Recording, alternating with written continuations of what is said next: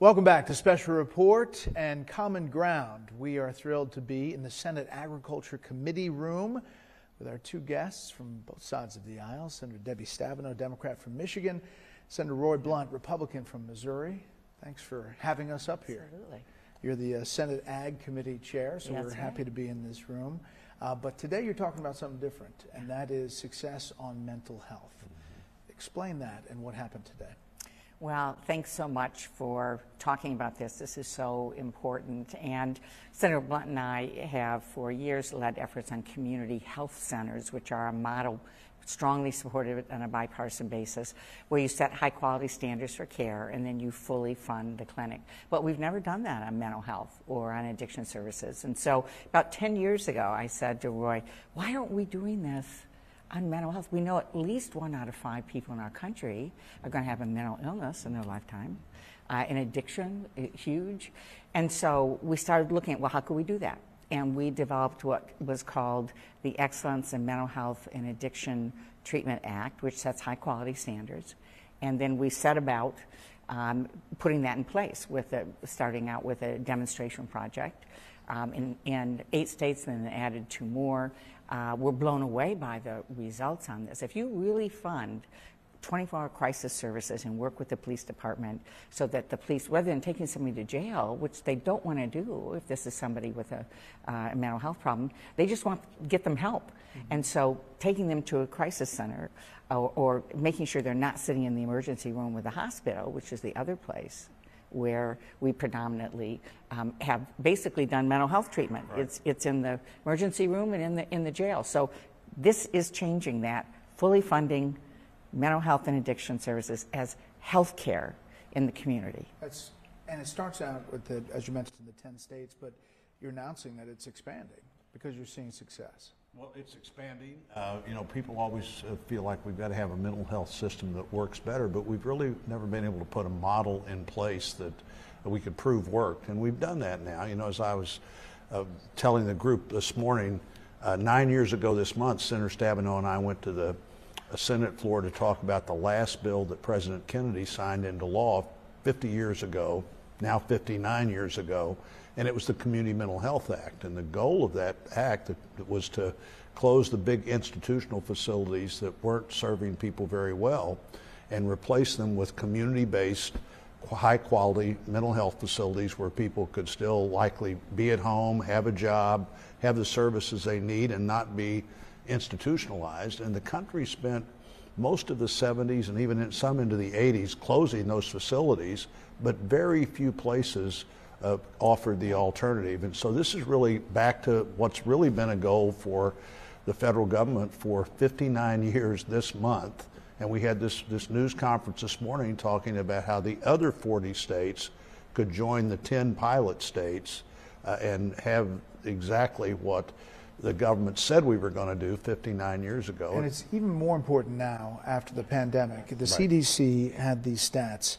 August 2020 to February 21, percentage of adults with recent symptoms of an anxiety or depressive disorder increased from 36.4% to 41.5%. And the percentage of those reporting unmet mental health care needs increased from 9 to 11.7. And most of these are in younger people, 18 to 29. So it seems like it's crucial at this point. There's no question about it. And what we see are suicides are up, people that are having mental health problems, mental illnesses are up. The highest cause of death of someone age 50 is an opioid overdose. I mean, we're talking about substance abuse issues and so on. So what we're doing with the comprehensive clinics is that where they are, someone can just walk in and begin to get the help that they need for themselves or their child or another member of their family. And they're required to give 24-hour crisis services. They're required to work with the family. They're required to have relationships with law enforcement, work with veterans clinics, to have a comprehensive model with the local health centers to basically help people where they are with what they need so they can get it early, they can get the treatment and services they need, and then ideally go on with their life. So this stems from the Bipartisan Safer Communities Act and $8.5 billion to expand this program. Right. You know, a lot of people look at Capitol Hill and say, this place is broken, it's so partisan, but here you are, Democrat and Republican, and you've worked together for a number of years. I mean, it does work. We've worked on this for 10 years. Actually, the first bill, we were both on the Ag Committee when we came to the Congress together. In the House. 26 years ago. And what was the first bill? First bill we passed was a wheat mold research bill. Pressing. You know, for some communities, maybe. It was for some communities. All right. But we did it together, and we've done a number of things together since then. We helped found the Federally Qualified Health Centers Caucus. This is another really important delivery system in our country. You also funded NIH for a big number? Absolutely. Absolutely. And so, you know, you find these things to work together. I think often they don't get the coverage, obviously, that you can get by being really angry about something as opposed to really getting something done. And this is going to make a big difference in people's lives. The numbers you had right there, the suicide hotline that's been started this year, you know, the number one cause after unintended accidents, normally car accidents for people under 35, death is suicide. And, you know, we see so many more challenges with juvenile mental health and even pediatric mental health after COVID than we saw before. And more adults believe that they have this number that NIH used for years, 1 in 5 adult Americans has a diagnosable and almost always treatable behavioral health issue. Every number that you're talking about or anybody else is right now would indicate that number's gone up dramatically in the last 5 or 6 years. So when you hear people say Washington doesn't work, do you point to this relationship? You're losing him. He's leaving the Senate. I'm locking the door. He's not leaving. Yeah. But here's a senator, and there's a few who work hard to get to yes. It's a lot harder to get to yes than it is to get to no. Are you worried about, you know, the Senate composition? I do worry about that. I mean, you know, Roy thinks I'm kidding, but I'm actually going to lock him in a closet, and his wife, his son Charlie, can come visit him, but he's not leaving. And we have other colleagues as well that I have Senator worked Portman, closely with, Senator Portman on Great Lakes issues and so many other things.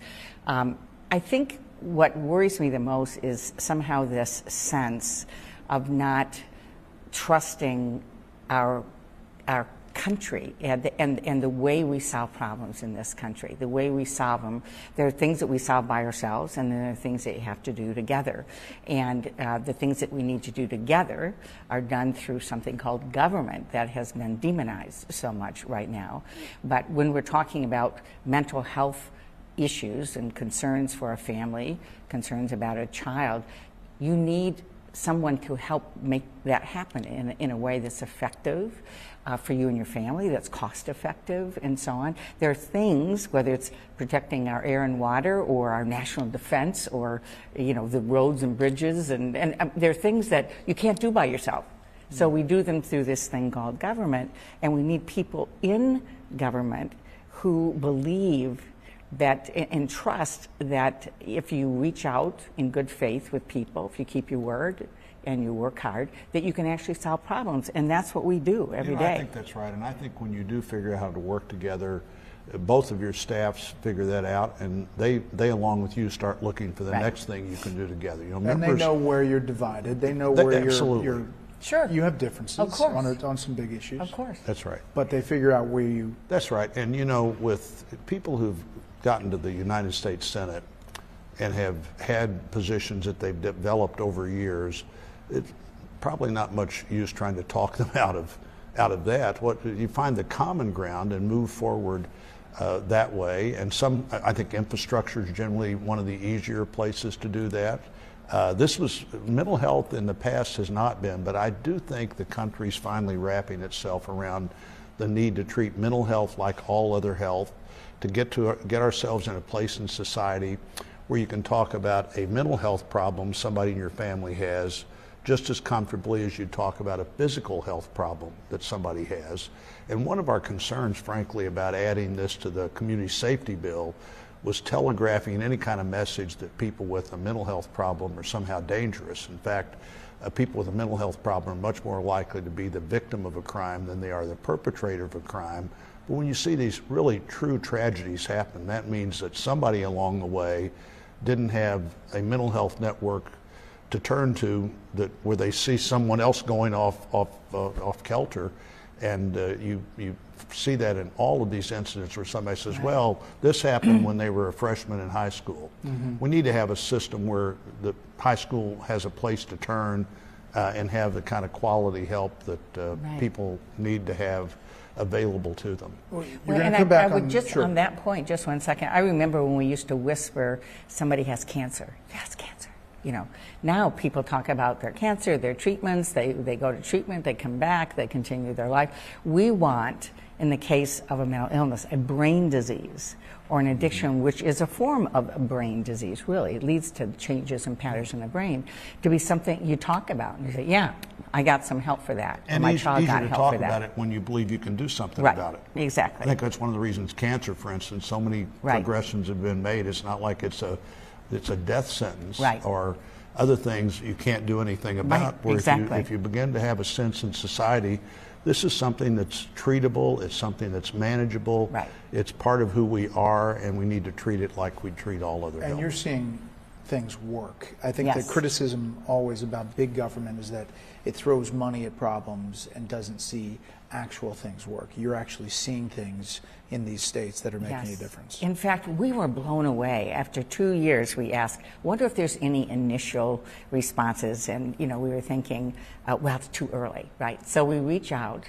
and Health and Human Services takes a look. There was a 60% reduction in people going to jail with a mental illness in the communities that had these comprehensive clinics.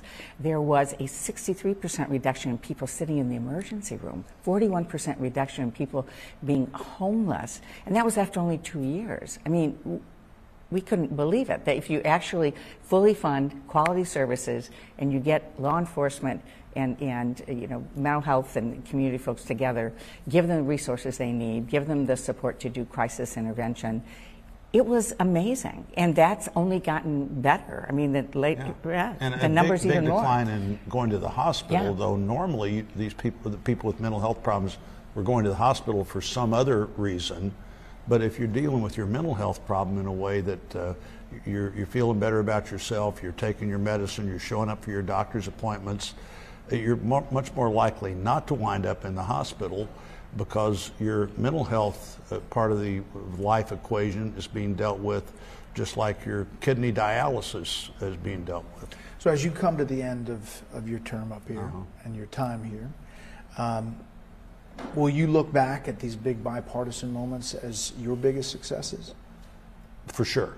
You know, whether it's the research dollars we've done at NIH, what we've done here, the efforts I've been able to make as a member of the Intel Committee, all would be among the things that we'd look at. The infrastructure bill that Republicans and Democrats voted for this year. So are you worried about the Senate after you leave? No. No, I think the Senate, I think we're going to get beyond this idea where anger is the coin of the realm, and it's just how angry you are, it makes you popular at home, as opposed to how you can find out a way to get things done. And I think this is one example of how much better it is to talk about accomplishment than it is to talk about how terrible the other side is. It's actually more fun to actually get things done. And I feel like if somebody believes that government is the evil enemy, then why would they even want to be here? Go do something else. So we came up with this common ground concept because we thought that there was a lot that we just don't talk about up here. And it's crazy. Now people are calling us on the phone saying, you know, could we be a part of common ground? You know, Republican and Democrat. So it does happen.